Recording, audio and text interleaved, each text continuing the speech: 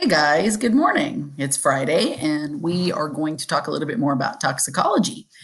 Um, it's a hat kind of morning, so that's okay.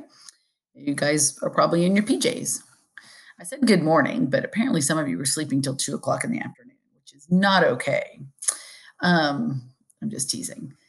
So, thank you to those of you who actually tuned into the Zoom meeting on Wednesday afternoon. Apparently, you guys were unaware of it, many of you, which means you didn't get up Wednesday before 2 a.m. and look at your forensics classroom because I had posted it in the classroom on the main stream and I mentioned it in the instructional video. So, those of you who did not know about it, maybe you should get up before 2 and do something. Really, though, for your mental health, it's not a good idea for you guys to be staying up all night and sleeping all day. Like, you really need to get up and get on a regular routine. This is going to be going on for at least another month, and it's just really not good for your health to be doing that. Sorry, the mom in me is lecturing you, but I am just worried you can't keep going on like this. It's not going to be good for you. Get up, get out, get some sunshine, be around people, get your things done, enjoy your family. Those are just my very strong suggestions. So we're going to talk a little bit more today about some of the topics under toxicology. This is what we would be talking about if you were in class. Not going to do as many slides today. You do need to jot just a couple things down. After this video, you should be able to answer question 10 and 11. I know I technically assigned only questions 1 through 10, but the more natural cutoff for today is going to be at question 11. So you might want to go ahead and do that. If not, you can fill it out next week, but then you may have to come back and try to find your notes. So hopefully you are taking some notes. All right, so we left off Wednesday, we had talked about lethal gases and injections. And so pesticides and herbicides, you don't have to jot any of this down. I didn't list it as a question on the homework. I tried to really just skim the material this time and simplify it since we're not doing this in person. But just being aware that you will hear cases, could be some of the forensic files, could be cases you have read about where people will use pesticides and herbicides because they are poisons. So examples of herbicides basically are things that are used within the gardening world, I guess, for treating weeds. Okay, they're made to kill, and pesticides are for treating pests, bugs, rodents, what have you. So they're made to kill, and people know that. And if you can't get your hands on like actual, poisons like, why am I drawing a blank? Cyanide, right? Or things like that. People can go to the store and buy large quantities of like rat killer. What was was I watching a case? Did I have you guys watch a case? I'm getting all my cases messed up. No, it was the forensic files case. Yeah, where the guy was going and buying all the rat poison, right? Oh my gosh, I've watched so many cases now. Anyway, if you can't get your hands on something from a chemical or from a lab, then people know that they can use different kind of pesticides. So just, it can lead to death. Your dog can get into it, your cats can get into it, your kids can get into it if it's in your backyard. But also, in large doses, it can be troublesome. So just being aware that is something else that's on the radar. So then the next topic here is organic toxins. And I believe this is question number 10. It's like organic toxins in 2 examples. So organic toxins, if you think about organic, think naturally, they're toxins that are naturally made in nature, okay? God created. So they're produced by a living organism, plant or animal. So obviously snake venom is an organic toxin. It's produced by living creatures, snakes. Plants, there's ricin, which came up on Wednesday when we were talking about the case with the guy that got stabbed with the ricin pellet, or the pellet that had ricin in it. That actually comes from the castor bean plant, which I mentioned on Wednesday. So it's coming from a plant, and they can actually pull this poison out of, once they process the beans, it's actually like a byproduct of after whatever it is they do to the castor beans. So it produces a very deadly toxin. So some of them are just completely natural, not made in a lab. They're just things in nature that can kill you. So these are just two examples: rattlesnake venom and ricin, which is made from castor beans, or from the production of castor beans, or processing, I guess would be the better word. So they're usually either absorbed through your skin, like when the snake bites you, or if you ingest it, or with the example of the ricin pellet, obviously it also went through their skin. So this is just another, I probably repeat this case multiple times because it just keeps coming up. And I know we talked about this on Wednesday, and it is one of the case studies, which I forget what question number that is, but I would go ahead and answer that now since we've talked about this case study a couple times. It's on page 295, the death of George Markov and the attack on Vladimir Kostov. So the interesting thing about it is George Markov died, I think I have the dates wrong, because at Kostov, actually, it's the same year. Okay, I might have had a typo there, my bad. But Vladimir, I'm pointing at the screen as if you guys can see what I'm pointing at, sorry. But, well, I can use my pointer. So Vladimir Kostov here, he was actually attacked first, but he's the guy whose clothing was so thick that he didn't die, he just got sick. And then when George Markov, he was a Russian spy who defected, he was actually stabbed. He's the one that was stabbed with the tip of the umbrella needle that had a tiny little pellet in it that they had put ricin in. He died, and when he died from it, they were like, wait a minute, this guy's also a spy, and he's sick, and they kind of searched, and they basically found the pellet in Vladimir, and they were able to, like, remove it. So he was, but luckily it hadn't gone very far. So it's kind of an interesting case. You can read up on it on page 295 and then answer the question. I forget which number it is. You'll have to just look. So that should take care of number 10 for you guys and one of the case studies. So then drugs and crime, this isn't one of the questions. It's just kind of like, okay, we've talked about all of this, these poisons and toxins, and how does all of this relate to what we see today as far as cases in drugs and crime? Well, most drugs are produced to treat an illness or reduce pain, okay? Most, okay? But there are some that have no medical use at all. Obviously, the abuse of legal, like prescription pain pills, and illegal drugs is a problem in our country and the world, right? So it's led to just really costly, it's a very costly problem as far as deaths and crime and people's health and all those things. So it's a big impact on our economy and the world economy. So just, I mean, it's stuff you know. This is an interesting fact. Almost half the individuals in federal prison are there because of drug-related offenses. Almost half, at least here in the United States. And so drug-related offenses, anything from possession of it, like being found in possession of illegal drugs or selling illegal drugs. Drug using lifestyle, it tends to lead to illegal activities, like people want more drugs, so they rob or steal. Well, I guess that's the same thing. Break in, robberies. My brother-in-law was addicted to, I think he was addicted to crack. I forget. It's been several years ago. It's been over 20 years ago. And my sister was still married to him at the time, and they had a little baby, and he was just taking cash out of their checking account. And then my sister would try to not put her paycheck in the checking account. She would just cash it and hide cash, and he would find the cash. Then she got to where she couldn't pay the bills. He pawned off, like, she had just had a baby, and a lot of times when you're pregnant, your hands swell and women can't wear their wedding rings. So she hadn't been wearing her engagement ring because the baby was still young, and it's just, you have to wait till you lose weight sometimes, just FYI, ladies, before you can put your rings back on. And so he pawned her engagement ring. He just started pawning all these things around the house once she started keeping the money away from him. So it just led to a lot of illegal activities. He had the same name as his dad.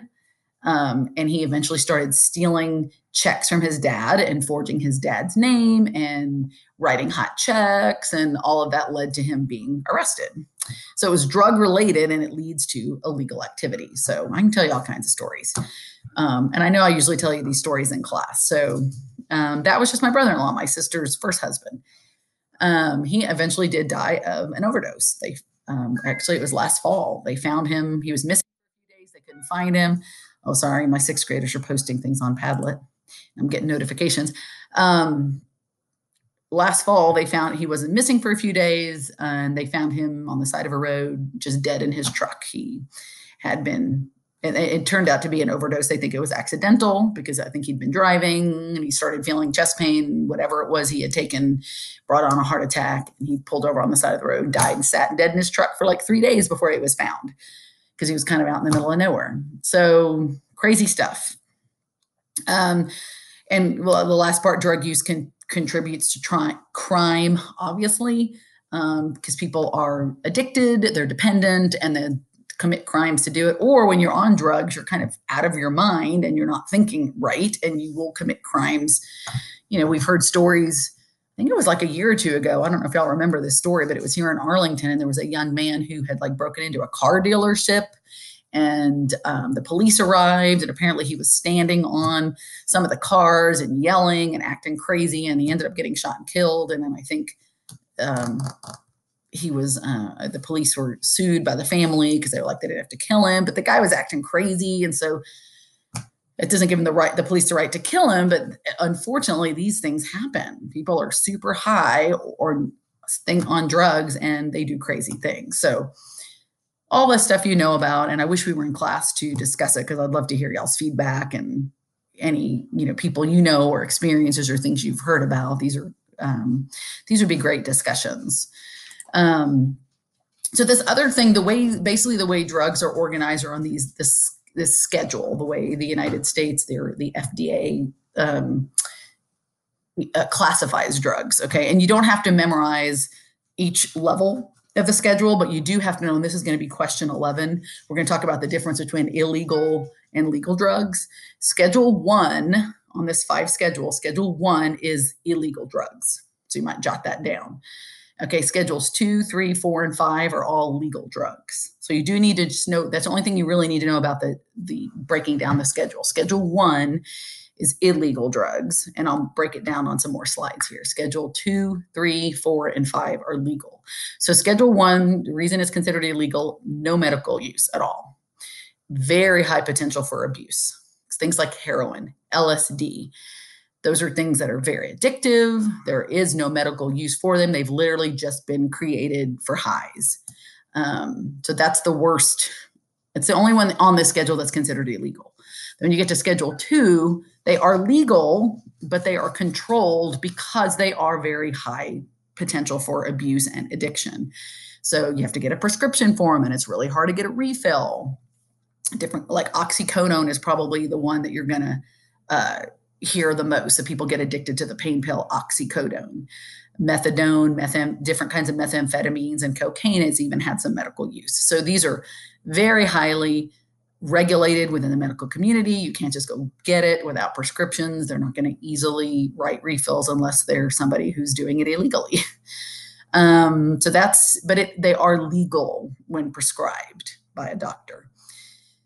Schedule 3 does have accepted medical use. These are things like steroids. Lots of people use them for like asthma or any kinds of inflammations because they can reduce inflammation. But they've been super abused within the whole, weightlifting community and things like that. And we'll talk about each of these a little bit more next week, break it down in more detail. They have accepted medical use, moderate potential for abuse, and addiction. Then Schedule 4, low potential for abuse, but there are risks of addiction and dependency. Like my aunt, my mother's sister, for a while there was pretty dependent on sleeping pills. So they finally had to get her off that because she was starting to do some loopy things. I think her husband found her one time at 2 or 3 in the morning in the kitchen on the floor, and she had taken all the pots and pans out of the cabinets, and they were sitting all over the floor. And he's like, "What are you doing?" And she's like, "I'm organizing all the pots and pans." And she was taking sleeping pills, but she was awake in the middle of the night doing crazy things. So there's still some dangers with that. They're safe to use. If you don't use them, abuse that. And then Schedule 5 are things just like Tylenol, over the counter, Tylenol. This says Robitussin. they're well, actually, I'm sorry. Usually some of these can be prescription as well, like Tylenol with codeine, but it also includes like your over-the-counter things that are just taken. They're pretty much don't usually get addicted to them, and they're safer. So again, here's how that breaks down. Schedule 1 is illegal. No current accepted medical use is what you need to remember, why they're considered illegal.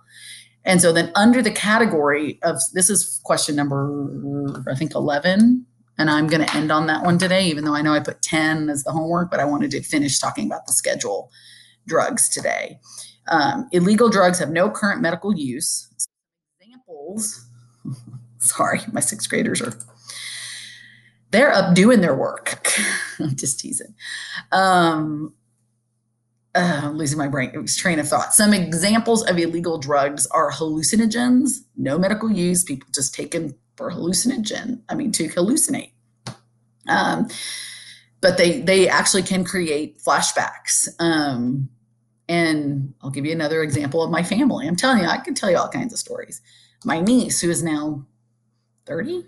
Oh my gosh, she is. She just turned 30. Wow, I'm old. Anyway, she graduated high school early, went off to college at 17. My older sister and my niece's father were not great parents. And so my sweet niece at 17 was pretty much on her own away at college and fell very heavily into drug use. And by 2 years, within a year or two of her being at college, maybe it was a year and a half, she was doing so many drugs and doing so many hallucinogens that she was so whacked out of her mind. They found her wandering around campus, talking to statues and some crazy stuff. My sister, who had moved to Canada, had to come in from Canada. My other younger sister and my mom, they all had to drive to where she was at college and like unenroll her from college in the middle of, it might have been her second or third semester of college. And she was like out of her mind for about a month. Like there's about a month in her life that now she will tell you at the age of 30 that she doesn't really remember. It's like a fog. And she was mean and she was hateful and just nasty and blaming everybody for ruining her life and taking her out of college. I mean, it was bad. It was really, really bad. Y'all don't mess around with this stuff. She's fine now, but it's been, she was, I think, 19 and she's 30 now. No, she might have been 18. So at least 12 years ago. But she will tell you, like, because her older sister will bring it up and she'll say, I've apologized. I don't remember all the horrible things I said. I'm so sorry. I was literally out of my mind for about a month. So just this guys, I wish we were there in person to talk about this chapter, because maybe on our Zoom call next week, I can get some of y'all's feedback about this, because this is some serious stuff. This chapter probably could potentially affect you more than any other of the chapters we've talked about. You're going to know people who have been involved in drug use. You're going to see people involved in drug use if you go off to college. And I hope and pray you don't get involved in drug use. But this is serious stuff. I have so many people in my life I could tell you about that have been affected by it, and it's terrible. Please, please don't do these. Just don't. I could go on and on with the stories, but this video will get too long. So hallucinogen is one of them. Heroin's another illegal drug. That was the Corey Monteith, that opening case study, the guy from Glee. Alcohol and heroin, it killed him, right? Very, very, very, very addictive. Oh my goodness. Okay. And then, so here's some more idea. Now, interestingly enough, marijuana is still listed as an illegal drug because it is illegal under federal law, but there are states that have passed it as being legal.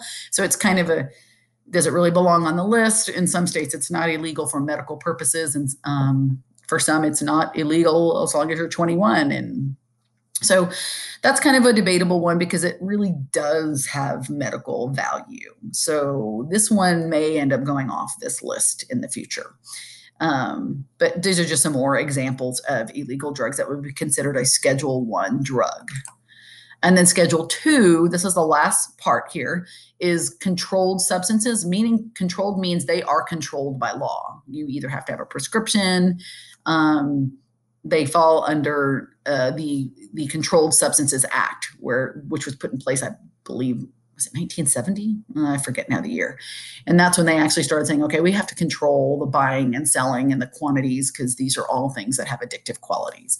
And so next week we'll break down in detail the 4 different types of controlled substances: stimulants, narcotics, depressants, and anabolic steroids.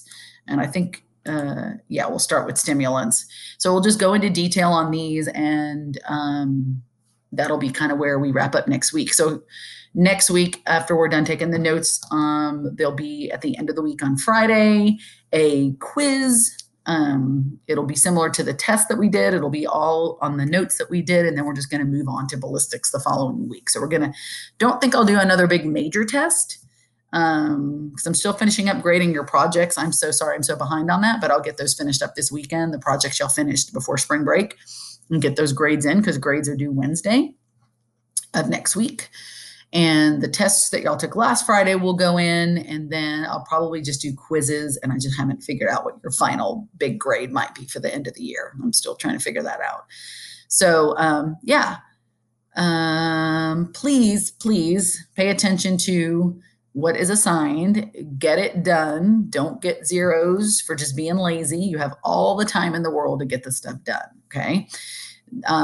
If you don't have things in this weekend, as I'm getting my grades up to date, I'm going to start calling parents and letting them know that you guys aren't getting your stuff done, and if there's anything I can do to help you. I understand everybody's under a lot of stress.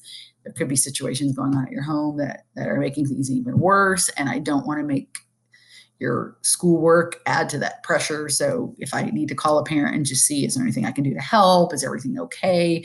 Maybe they just assume you're getting it done because you're saying, I got it, Mom, but you really don't. So I don't know. So if you don't want me to call your mom, and I do it because I would be worried, is everything okay at home? Are y'all doing okay with all of this? Anyway, I'm going to stop rambling. Miss you guys, and be looking for some information on Zoom calls next. I think I'll probably do it next Wednesday afternoon before we quiz on Friday over everything that we've talked about for this chapter. All right. Y'all have an awesome weekend. Get your work done and then just go have fun. See ya.